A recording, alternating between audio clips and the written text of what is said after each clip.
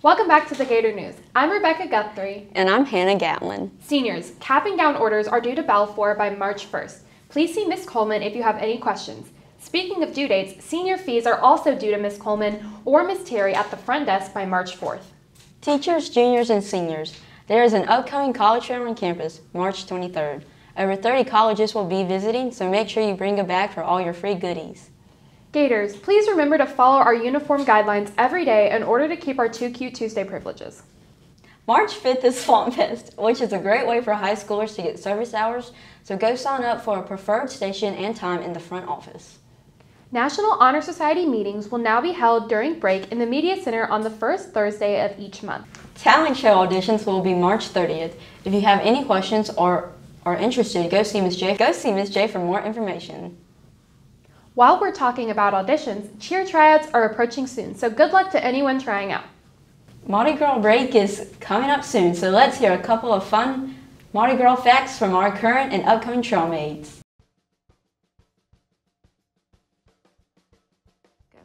Hey, I'm Andy, a Peach on the 2021-2022 Mobile Azalea Trail Court. Fun fact about Mardi Gras, Mobile was the actual birthplace of it, so every year New Orleans has to request to celebrate it. I'm Farmer. I'm a Yellow Azalea Trailmate on the 2021 Trail in 2022 court. And my favorite Mardi Gras fact is when the Cowbellion Jamaican Society was formed. It was a group of guys led by Michael Kraft. He went and robbed a hardware store, and they had cowbells, and they just paraded around Mobile, and that was the first ever actual parade for Mardi Gras. Hey, my name is Lizzie Brewer. I'm a green on the 2021-2022 Mobile Azalea Trail Court. And a fun fact I bet you didn't know about Mardi Gras is that Mobile's colors are actually only yellow and purple. Green is something that New Orleans kind of threw in there and we just kind of picked up, but our official colors are only purple and yellow. Hi, my name is Allie. I am a trailmate for 2022 Trail in 2023 court. I'm a green. And my fun fact about Mardi Gras is that Joe Cane Day. It is on the Sunday before Fat Tuesday, and there's a big procession. It's not really called a parade, sometimes called the People's Parade. And it's not really run by a specific Mardi Gras court, but people just parade through the street. And also on that day, widows go and visit Joe Cane's grave. Hi, my name is Gracie Giles, and I'm a Lavender Azalea Trailmate on the 2022-2023 court. My favorite Mardi Gras fact is before moon pies were thrown, they threw Cracker Jack boxes. But Cracker Jack boxes were later replaced with moon pies because moon pies were softer and easier for the paraders to throw. Hi, I'm Caitlin Ross. I am a Blue Azalea Trailmate, and I'm on the upcoming court for the 2022 Trailing 2023. And my favorite fact about Mardi Gras is that we have had Mardi Gras every single year since it was originally founded, except for the Civil War, World War I, and World War II. Even through COVID, we just substituted for porch parades.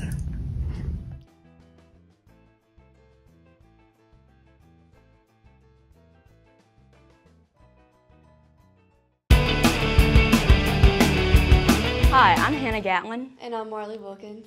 I'm captain of the soccer team. I'm also a senior on the girls soccer team. Over the weekend, we went to our final Southern Shootout tournament, and we went undefeated. We played Mobile Christian. Yeah, Mobile Christian, and we beat them 5-0. Then we had a rematch with Theodore. We beat them 6-2. How do you think we are as a team, working as a team right now? I think that over this weekend we've showed a lot of improvement, especially from our first game with Theodore. We've come back, we learned their team, learned how to play together better, and we just overcame that. Didn't let the first loss affect us.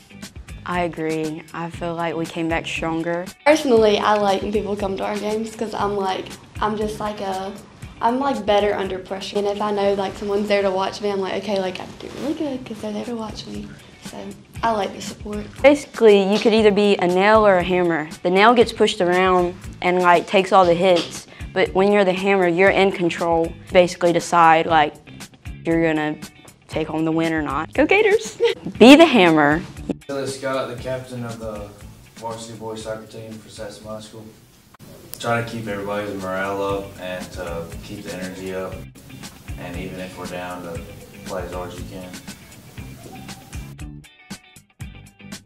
Make it to the second round of the playoffs. Theory jobs came about.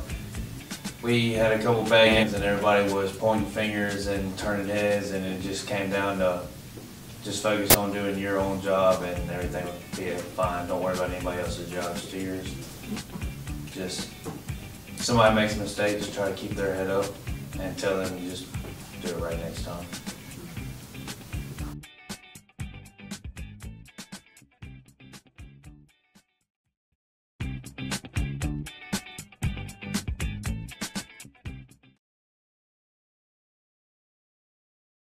Ideas come in all forms. The daydreaming, the decisions, the what-ifs, the kind of ideas that latch on, the ones that lead to destruction. So all one can do is give in and wait for the reaction. Guys,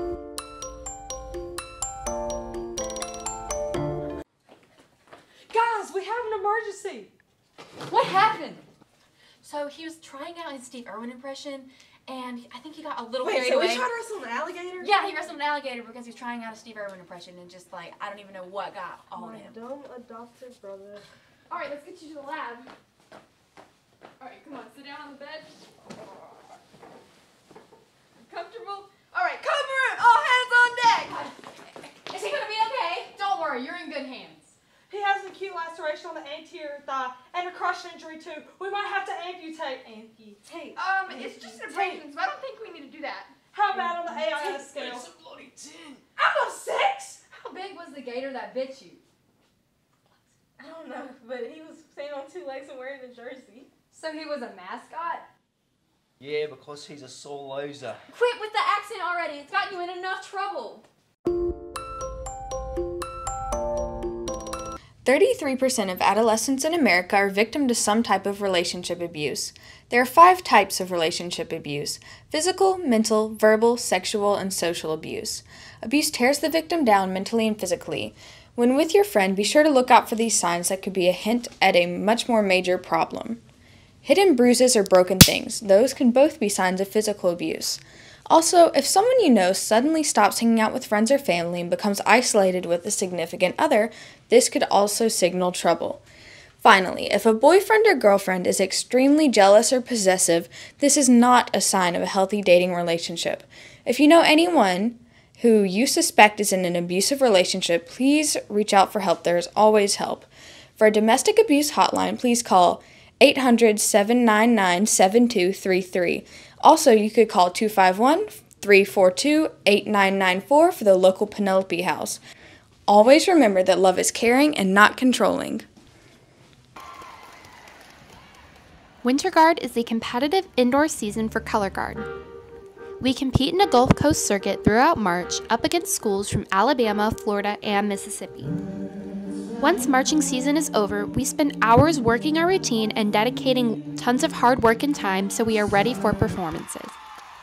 Our guard this year is extremely talented, and if you'd like to see us, we will be hosting a free show here at the school in March.